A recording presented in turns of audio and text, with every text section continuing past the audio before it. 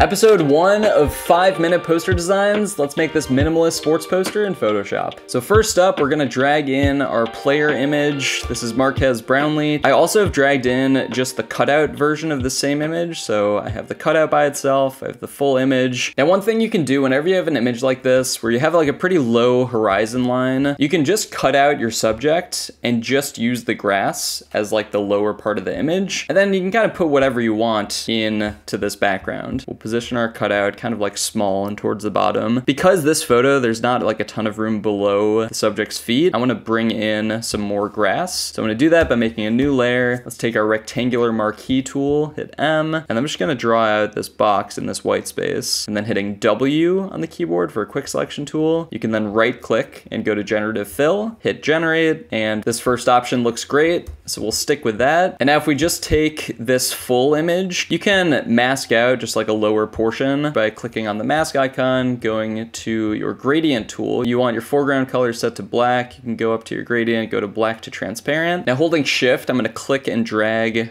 downward, again, towards his feet, and just keeping this like low horizon line. Now this right here is a really nice spot to be in. We can really do anything we want with the background. For this video, I'm gonna take this clouds background image and drag it in, just sizing it up so it fills the whole canvas. And let's make sure we drop this below that masked out version of the full image. And now I just wanna kind of blend everything together before we get into the text. So let's start with Marques cutout, just the player itself. Go to camera raw filter and start messing with some of these settings. Now because the clouds background image I grabbed was like somewhat low contrast, I kind of want to lean into a lower contrast look. Lowering the contrast, bringing down the highlights as well. Probably boost the shadows, get more detail in the jersey.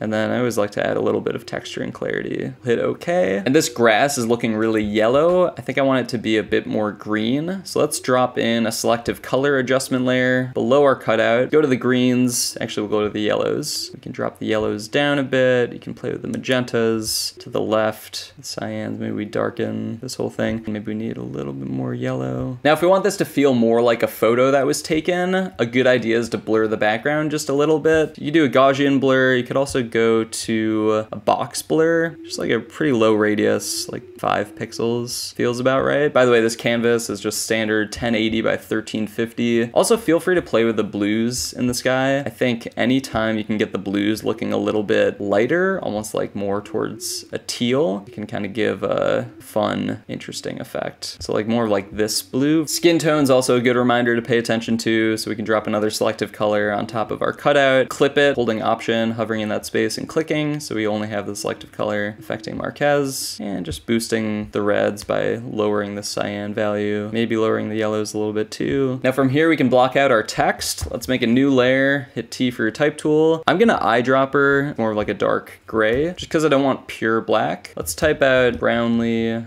and the font we're gonna use is, Outward Block. Just this nice, really tight, bold, narrow font. I'm just gonna type out his last name, Brownlee, and then center it. Let's put some smaller descriptive text around the main last name. New layer, T for your type tool. First of all, let's go to times regular. We'll go all caps. Marques Brownlee.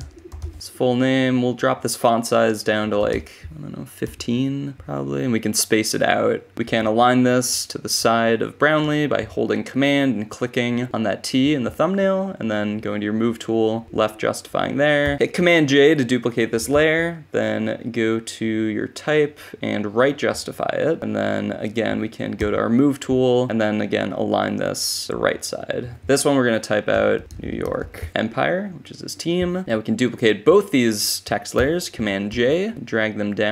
I want to keep the spacing even. Let's line it up at the bottom and hold shift and just go down arrow twice. We can do the same thing with these top ones just to make sure the spacing is accurate. For bottom left, let's type out year 9, and for bottom right, number 82. I want to get a little bit more contrast with this text. So what we can do is just drop a soft white gradient down from the top of the canvas. Let's make a new layer right below our cutout. And if you make your foreground color white, go up to your gradient tool, click the white to transparent, and just drag this down. Maybe we want to position a little bit higher. We can also play with the clouds too, like if you didn't like that specific cloud layout. I'm just looking for like a good contrast spot, and honestly the disc down here. Just a few finishing effects and then we're done. Let's Let's make a new folder on top of everything, call it finishing. Let's make a new layer, Command-Option-Shift-E to apply the image to its own layer. We'll go up to convert for smart filters, under filter, and then camera raw filter. So this is just kind of our final adjustments for the design. Bump up this exposure, maybe we lower the contrast even more. Highlights, shadows, all that good stuff. This is just where you can kind of make it your own, even play with the temperature. Kind of like the warmer look. And just maybe a little bit more texture and clarity, some vignetting on the edges. And yeah, I'm pretty happy with that. Maybe some curves, you can always adjust like the black point. We'll hit OK and stop there. That is our finished Marques Brownlee player poster. That's gonna do it for episode 1 of 5-minute poster designs. Let me know what you think. I'll see you in the next one.